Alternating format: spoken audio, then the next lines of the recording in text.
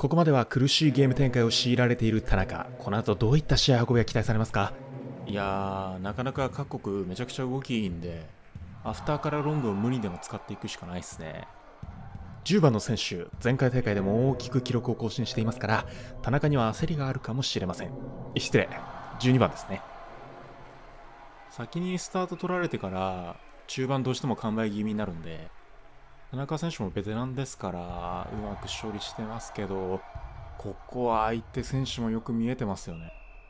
またバニー・アーバンもポイントを阻止しようと果敢に粘っていますが、田中にとっては何が脅威になってくるでしょうか？彼はオフェンシブファールライクオーディナリーピープルを得意としているので、そうっすね、終了間際の競り合いでフープ確保できるかどうかが決め手になると思います。そうですか。相手選手はここで変えてきますね。16番と57番の選手に代わってゴードン清水ですか？なんとここで72番のレジェンドを投入してきました。この交代についてはいかがですか？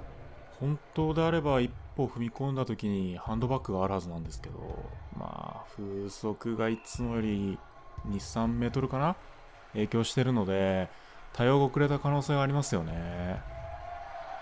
またカラマンハラの選手たちは組織的なピンポンダッシュ問題で国際大会の出場が認められておりません。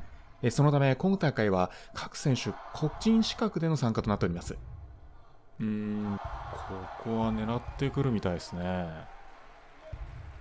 残りパフォーマンスを考えると、ここで42歳真夏に大脱粉。やべえ。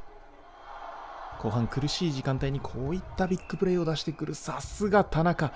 何が起こったのかわからないと場内は一時騒然としています。攻めた結果、プレイヤーにとってはよくある状況ではあるので、今回はイレギュラーでしたけど、冷静にポジションへ戻ってくる選手もいますね。田中、見事に押し切りました。彼すごいですよ。さすがですよね。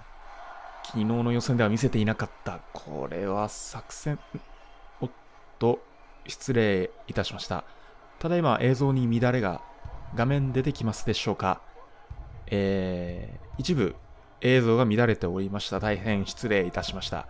ここで画面が戻りましたね。ここで試合終了のホイッスル。無情にも選手たちへの終了の合図が告げられます。よく頑張りましたよ。この舞台に進んでこれだけ結果を残しました。いやー惜しかった。田中もこの表情ですね。悔しそうですね。現在はハイライト映像が流れています。